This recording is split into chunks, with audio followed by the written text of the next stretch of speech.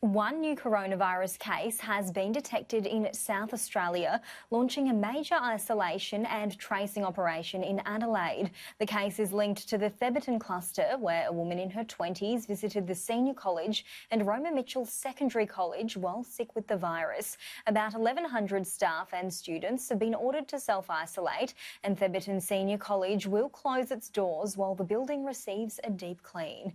Around 70 close contacts known to the cluster have been sent into hotel quarantine in what health authorities call an extremely cautious approach.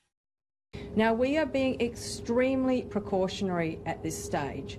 We have not got community transmission in South Australia in any way in a widespread form, and this is why we are being absolutely overcautious in this instance.